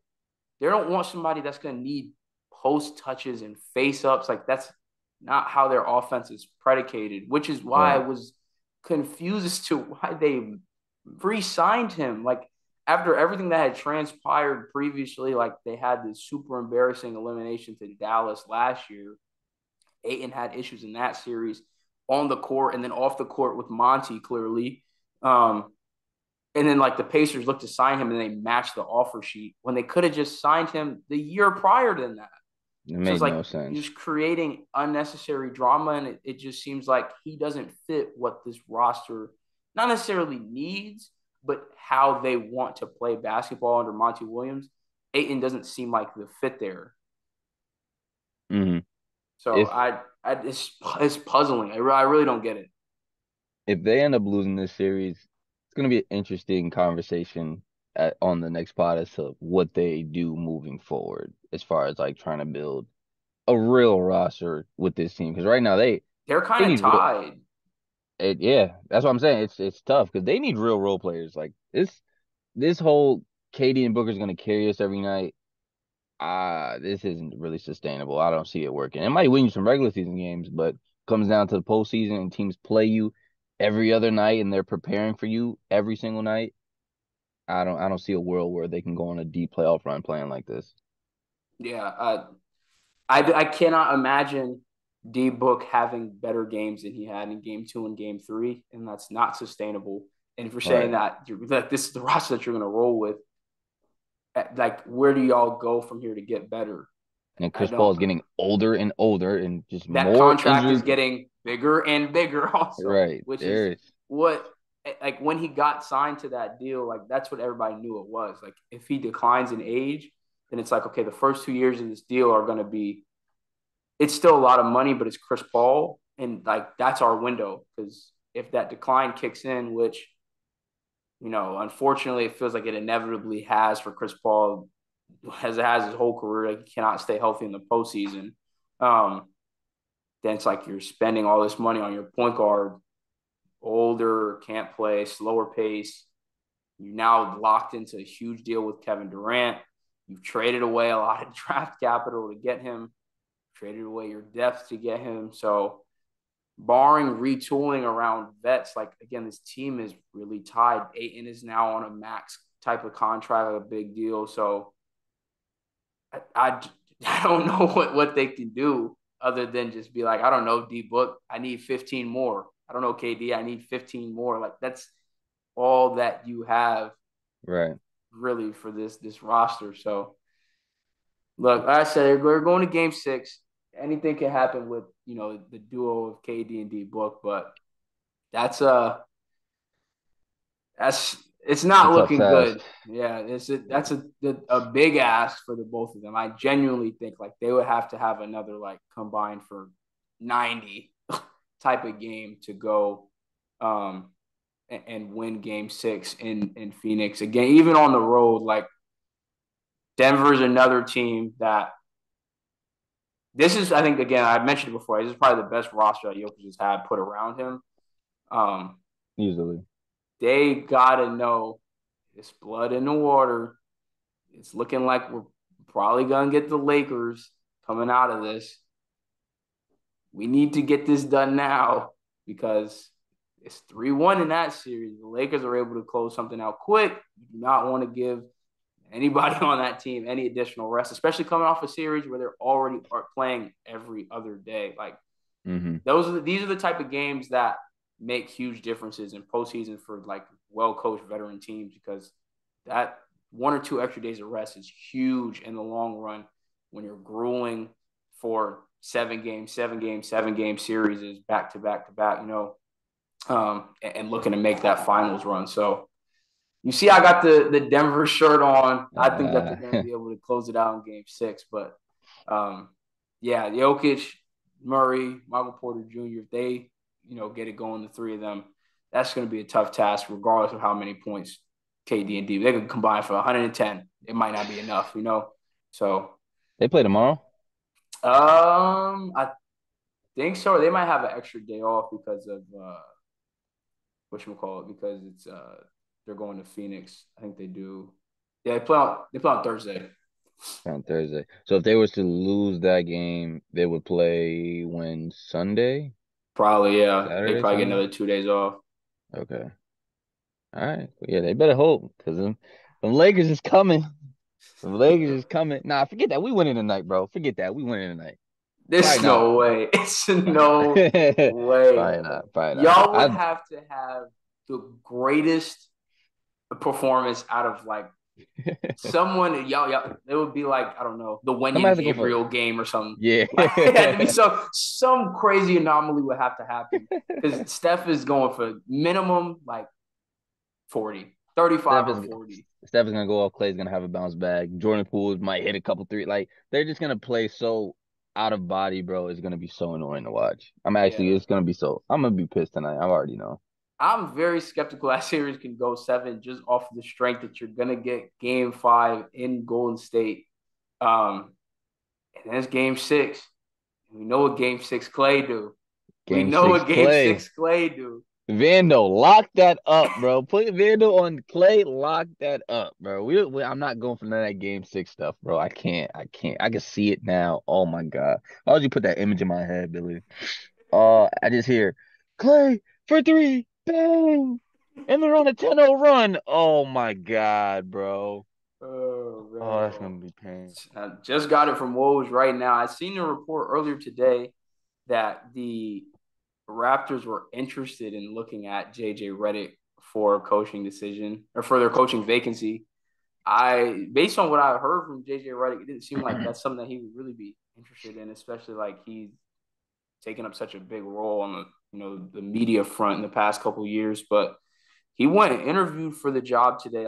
It's just a large first round type of interview. So they're interviewing a lot of people, but that would be interesting to see JJ Redick as a coach. I think he literally was just talking to Jamal Crawford about if Jamal Crawford would ever be coaching the NBA. And, Jamal Crawford was like, absolutely not. He's coaching his, I think, an AAU team. JJ Redick coaches his son's basketball team. They're all like 8 or 9 years old. Hmm. I don't know. I couldn't imagine him being a head coach, but Raptors are looking at him for it. That'd be interesting for sure. Yeah, that'd be real interesting. Like when you hear JJ talk about basketball, it's clear and obvious he knows what he's talking about. It's Mm-hmm. obvious that he's. It's funny too because he's. Bro, when I watch him on First Take, especially funny on First Take because like the media outlets aren't necessarily they don't really analyze the game, so it's funny hearing like like a different view on it basically when he talks about like analytics, advanced stats. Like he brought up Mm-hmm. some stat, bro, and I was like, well, that is like the most like nerdiest technical stab ever. It was He talking be about using Jamal. second spectrum because Yeah. they got the cameras up in the rafters at each arena, so Mhm. they track players with that. So he gets some wild stats for sure. Bro, it was like Jamal Murray this series is averaging like point 0.5 more second on the ball. Like I was like, bro, respect, bro, because I'm sorry, you're not getting that hit. Maybe Billy might tap into that. I'm sorry, I'm not looking into that. That's too much. But it's clear and obvious that he knows what he's talking about. Mm-hmm. Very knowledgeable about the game. Love hearing him talk about basketball, like especially for someone who obviously never played in the NBA. Like it's good to get that insight on Yeah, certain stuff. So I mean, it'd be interesting. I don't know if he can coach. None of us are gonna know he can coach, but them role players who like were role players in their day, they turn out to be some pretty good coaches. So you don't yeah. know. He could possibly be a pretty good coach. We don't know. Can't be worse than Steve Nash. So Bro, listen, that's a wild I'm stray. OD. OD. But nah, bro, if you listen, if you made an all-star team, I don't want you as my coach. If you were an MVP, I definitely don't want you as my coach. Like people were talking about I feel bad because I keep bringing stuff up to like the Lakers, but technically it's nothing about the Lakers. It's just a LeBron thing. Like people were saying, like when he's retired, he's gonna be a great coach because you know how he makes all those like in-game adjustments and tells people what to do, bro. When you are like the best of the best, bro, most of the time you can't be a good coach. Like when hmm Magic Johnson tried, he stunk. Like most of the time when you're the best of the best, you don't coaching doesn't really work out in your favor. So, but them The role players, they turn out to be some pretty good coaches. the only coach right now that I would say was really a like top tier player when they were in the league is Chauncey Billups. He was a good coach. Yes, you're right. And And he look, it's his first year, so I got to see more. But and the roster is I can't even really gauge him as a coach just based on what they got out there in Portland right now. hmm But other than that, right, like even the ones that were like notable players, like actually I can't even say that because I forgot about Jason Kidd. That's crazy. I don't think Jason Kidd is a good coach though. And I feel like so I thought he had a better stint. This year it was bad. I'm not gonna lie. This year was bad. I feel like he had a better stint the second time around. Like, cause when he coached the Nets, he was terrible. And then he was this is the bad at second Milwaukee too. he did coach Milwaukee. All right, never mind. I take everything I just said back. Never mind. And I forgot he coached Milwaukee. obviously, I think some of it is this past year. Like you lose Jalen Brunson, that's tough. The roster construction is not great. Like the Mavericks have tons of problems outside of Jason Kidd, but I don't think Jason Kidd is a great coach. Um, so yeah, that holds up because some of the better ones were role guys: Steve Kerr, Darvin Ham, Jamal Mosley. So yeah, that definitely holds up. Phil Jackson back in the day, Doc Rivers, like Yep, another it keeps one. going on and on. Steve Kerr, like those players that were just role players, all not always. I'm not gonna say that, but they tend to work out a good amount of the time. So Yeah. it'll be interesting to see. Also found out recently, Tom Thibodeau played D3 basketball way back in the day. Bro was a 6'2" power forward. He was Put probably out like Pat Bev out there, Nah, just bro. hustle He gritty. was putting up like 24, 25 a game.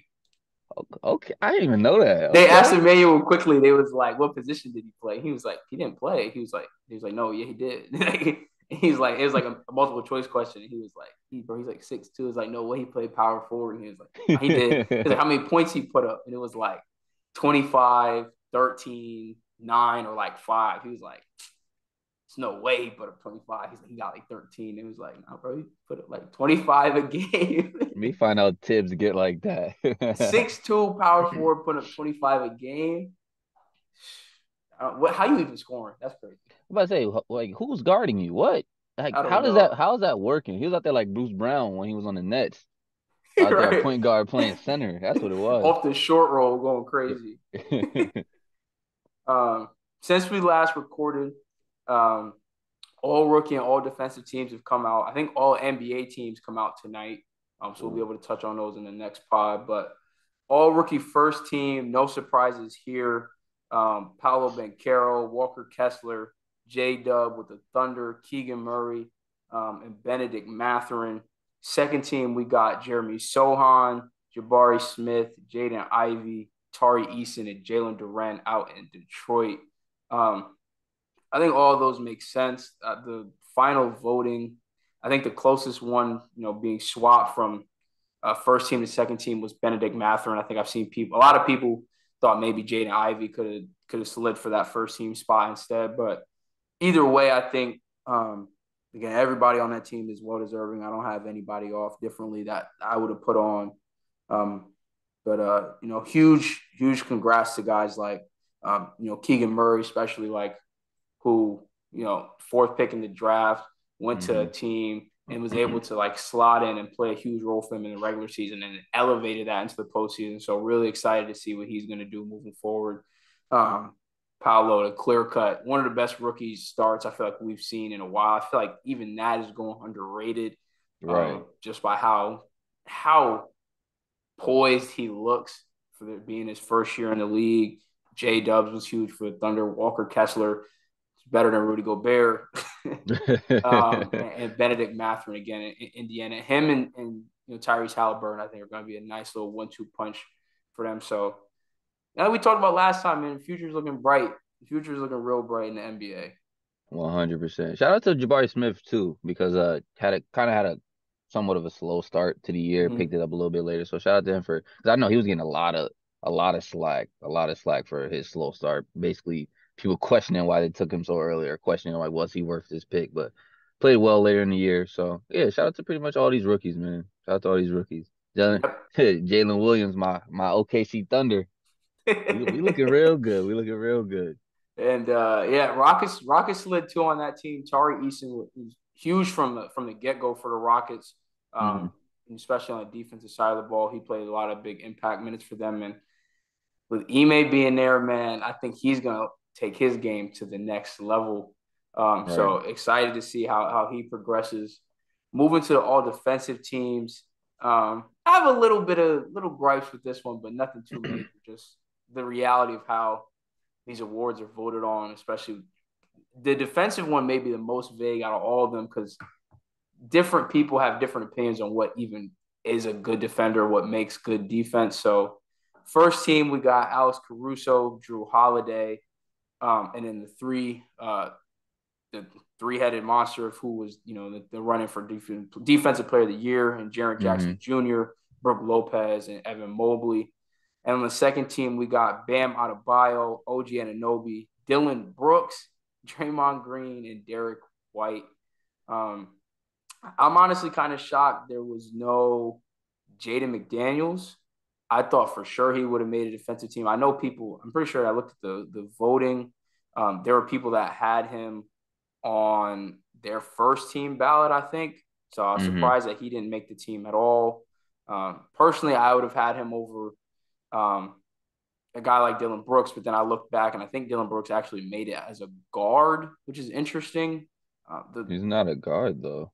the positions don't be making sense. Like, Bro, that's so weird. Like that stuff is so weird. Like even with the all NBA stuff, like the one thing that pisses me off about these awards is the fact that you could vote for players at different positions.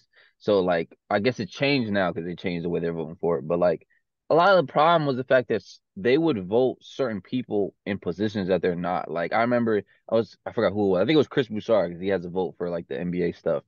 And like last year he voted for like Nikola Jokic at center for first team All NBA, but like Joel Embiid at power forward, even though he's not a power forward, but it like splits the votes and then he ends up not making it. Like the yeah, votes don't really count as much. So it's like the voting is so weird for it all of needs these to get awards. positionless for all the awards. Like for All NBA, let's just pick the 15 best players.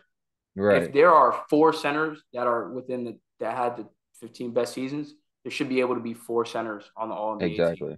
Hmm. If there's five centers that are the best defenders in the NBA, there should just be five centers. Because again, it's tough that Nick Claxton doesn't even get on this all defensive team. And he was in the DPOY race for most of the first half of the year. Hmm. Um, and there's no slot for him, right? Because it's just you have Brooke already, and then Bam is on the second team, and so it's like Right. I wouldn't not necessarily take either of those guys off. They're both well deserving. I just also wish Nick Claxton could get some recognition for the season that he had on the defensive side of the ball out there in Brooklyn. Um, but yeah, Dylan Brooks, I don't know. I feel like their starting lineup was Ja and Desmond Bain and He was Dylan Brooks never a at the guard. three. So how I don't know how the criteria works. I don't know if there's a certain number of minutes you have to log at a position to get being able to be listed. They had a year where DeMar DeRozan made All NBA right last year um, as a guard, and he literally played the four for them for most of the Right. entirety of last season. So But they need to get rid it's of so positions as weird. a whole. It makes the voting more complicated than it already is because, like I said, for All NBA and especially all defensive teams, like what is the criteria, right? Because like I know for a fact, right? A lot of the people that vote on these awards, like some of them are local beat writers. Like nobody's watching every single game, or everybody's gonna have different opinions. But so like when they go to stats, it's like okay, maybe we're looking at defensive rating. Like that's not an individual stat. There are people that have really good defensive ratings, like Jokic, who I would not say is an elite defender. Um, so that I think like just the way that these awards are voted on and some of the criteria, like the reality of it is it's always going to be kind of weird with some of the outcomes, but the positions are making it more complex than it needs to be. Either take away positions completely or one assign everyone their position. Like, what is their position? I don't like the fact that you can vote people at a guard and at a forward because it like just messes up their chances of making it on either because you're splitting the votes. Like, it's just it makes no sense to me. And like you said, the criteria doesn't make sense. We don't know what the criteria is, but that's like with every pretty much all the award. That's like with MVP. Like the criteria for that changes pretty much every single year. Like it could be the best player on the best team. It could be the guy that did something different, like when Russell Westbrook won it as a six seed just because he had a great, he averaged triple double, all that stuff. The criteria for these awards, these All NBA awards, these MVPs, all this stuff changes every single year, and Yeah. it's kind of annoying because it's like we don't know we don't know what the criteria is. Basically, it changes all the time. So yeah, it's definitely needs a little bit of a change. I'm curious to see how it's going to work now that they changed it. Because Mm-hmm. what they changed it to? Did they change it to positionless now, or what did they change it to?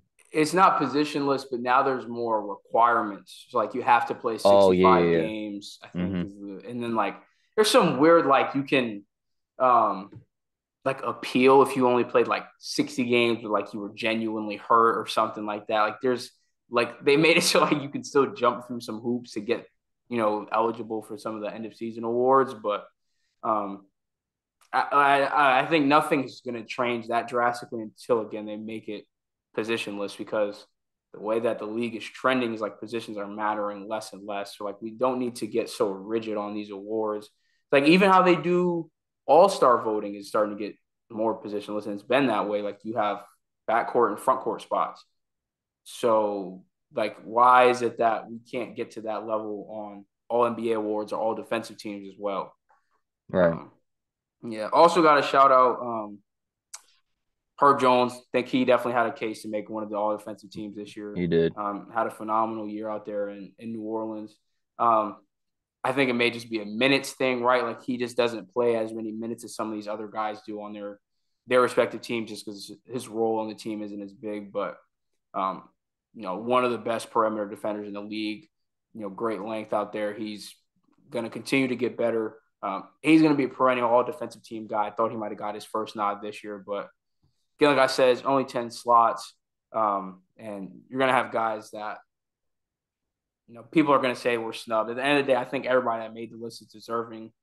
Even whatever you want to think about Dylan Brooks, at the end of the day, he is a quality defender, was a huge part of their defense for years now in Memphis and, made a huge impact there this past season. So well deserved for him on that front. I don't know how he was able to slide in there as a guard. That's my only gripe with it, but not going to say that he's not deserving of making the team because of that. And more people need to realize that too, that the fact that, like I said, there's only 10 slots. Like your favorite player sometimes is just gonna get, especially if it's a conversation. Like I don't think there's anyone that is like this is dumb how they did not make it. Like you can make a case for all these guys that they are deserving of this spot. So people need to. I see all the time people like complaining about this guy didn't make it. How did this guy not make it? I'm like, bro, it's 10 spots, bro. Like It's kind it of is what it annoying. is. Snub, I'm almost gonna call it like snub culture is it's annoying because we do it for everything, every award, every team list. Like people are talking about snubs for the all rookie team. Like how did Andrew Nemhard not make it? I'm like, bro, Come like, on, bro. What are we talking about right now, bro? They was talking about that for the All-Star starters. It was like, bro, how does Joel Embiid get snubbed from being an All-Star starter? I'm like, it was Kevin Durant, Jason Tatum, who was it, Giannis. At and it's a that fan time, vote. It's a fan vote. Like right? And at that time, it's like, okay, you take one of those guys off. Now it's how did Jason Tatum not make it? Like, bro, it's only three you can't spots, please bro, for the front everybody. So court. like It's it tough. needs to get calmed down because like you said, it's only a select number of slots on any of these end of year teams. Only one person can win any of these end of year awards.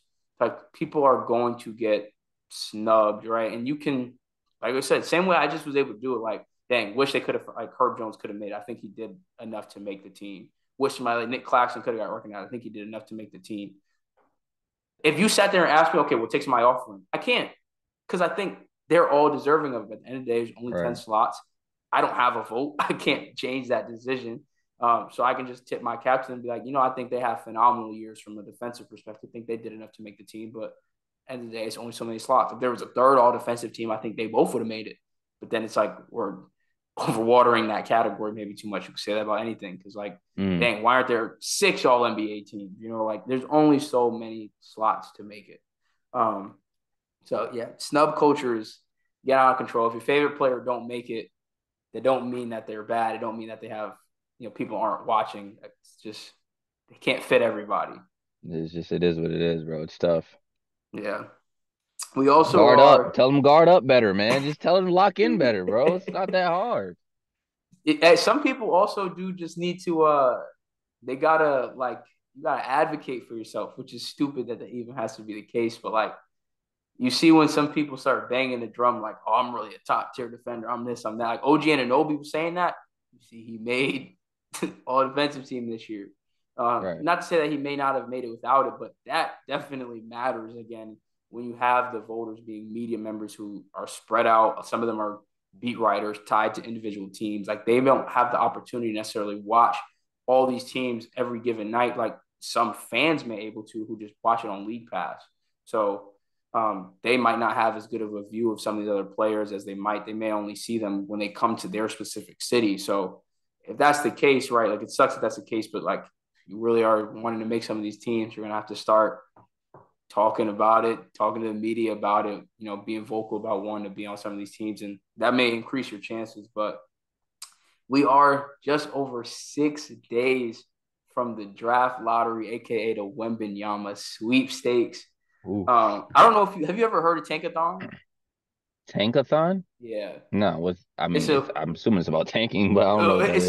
it's a website that has a draft lottery simulator where Okay. like they put the odds in with all the pick stipulations on it, so ones that are protected, all of the different sliding scale of odds. So like you can literally just sit up here endlessly and just click sim lottery over and over and over and run it. So I'm about to start doing this every time we run the pod until it ends. Okay. So again, top 3 odds to get the first pick: Detroit, Houston, San Antonio, and then Charlotte and Portland there at the next 2, round at the bottom 5.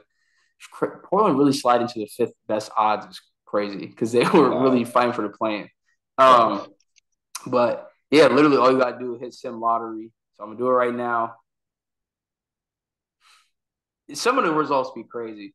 So if this was the actual lottery, the first overall pick would go to the Magic Paulo and Wemby. and Oh, Franz and and Franz and Markel. Markel Folks. That's crazy. Who got second? Utah would get the second pick. That would be really nice. They could get somebody like Scoot Henderson in there. I about to say it's Wemby, it's Scoot Henderson. Isn't that guy from Alabama? Isn't he like gonna be a top 3 pick? I am not gonna sit up here and act like I'm a scout. I'm not gonna sit up here and act like I've watched college basketball nowhere near enough to the point to have like super in-depth draft breakdowns. Like I have people that I go to get my draft knowledge because I do not have the time. I cannot keep up with Yeah, college basketball. I don't know bro. I don't know anything. Besides, if it's not Wemby, Scoot Henderson, I'm lost, bro. I don't know. I don't know. But to me, even just like what I've seen, like the little bit of research I've been able to do in the games I was able to watch, like again, obviously Wemby was a clear number one. For most of the year, it was like Wemby, Scoot, 1, 2, easy, no debate. We don't need to think about it.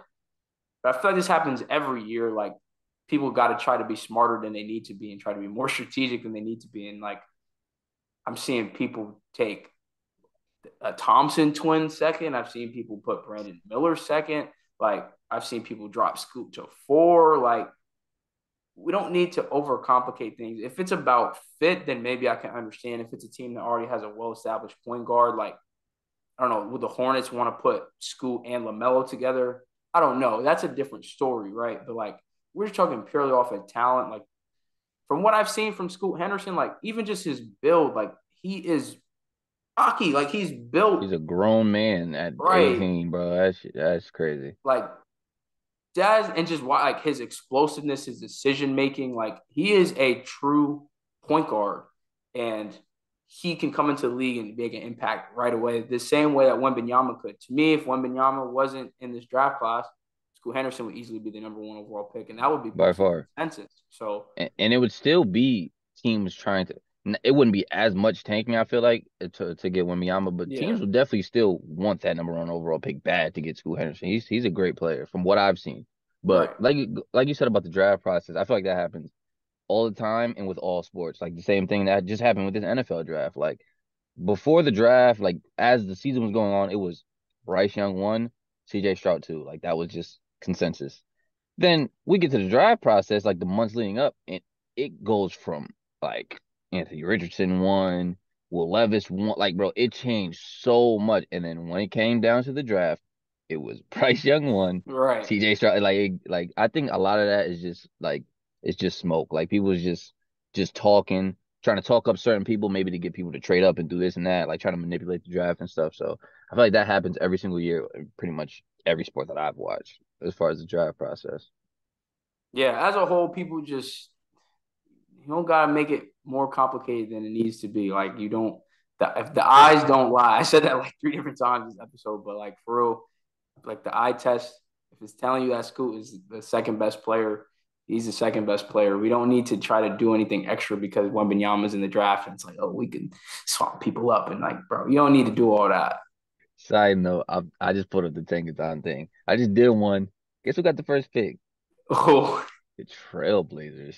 bro, I like because again, it's endless possibilities. Any team in the lottery can get it. I've seen it where the Pelicans have gotten the first pick, Bro, like the Thunder.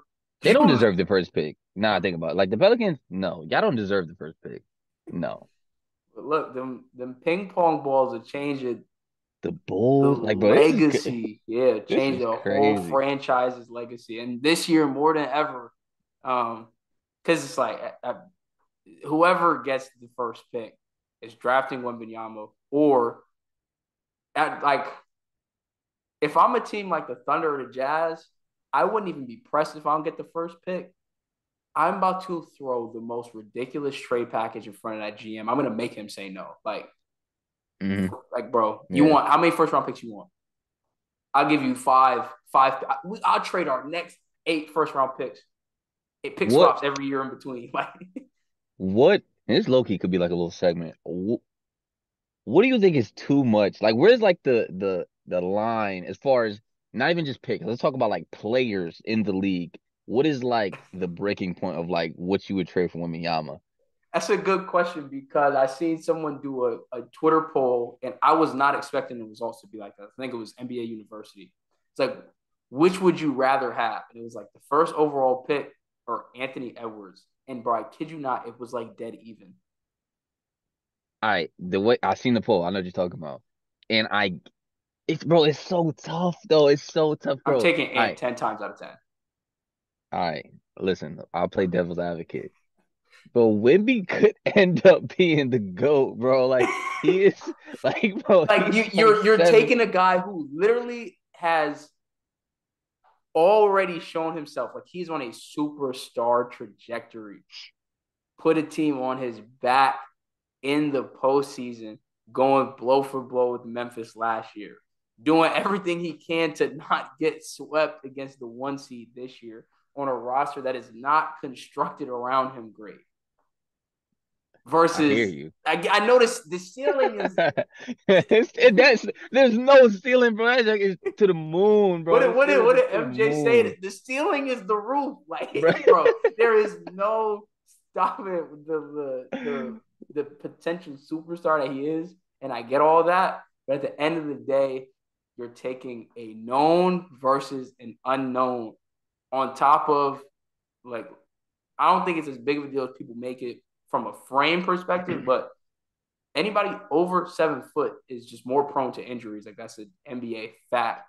So like you have to factor that in as well. So again, as great as the ceiling is, like that's a high risk to take. And if you could get a guy like Anthony Edwards, I'm taking Anthony Edwards, like no questions asked. Unless again, if you're one of these super low teams that already tanked for him, now Hmm. you gotta follow through because like you're here and like what it would do for your team off the court from like a business perspective, like y'all are gonna be packing out the arena every night. Y'all could lose every game. It does not matter. It's like Exactly. a spectacle to go see. That's the main thing, bro. It's more than just his potential, bro. He will literally change your entire franchise. Like you said, You like gonna boost your local economy. Like you're literally, bro. Literally, bro. Oh my, that you know what? We could play that game on one of these pods. Maybe like closer to the draft. What is it? You said in 6 days? the draft lottery is in 6 days. Oh, the The lottery is draft is okay. in June. Okay, okay. You know, I'll come up with a list of players, and we'll say, would you rather this guy or Wemby, or the number one? We'll say the number one pick, Yeah.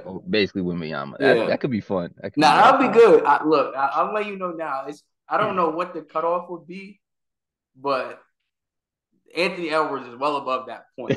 I He's not the line. Like there's probably players that are a uh-huh. little bit worse than him that I feel like I would maybe take.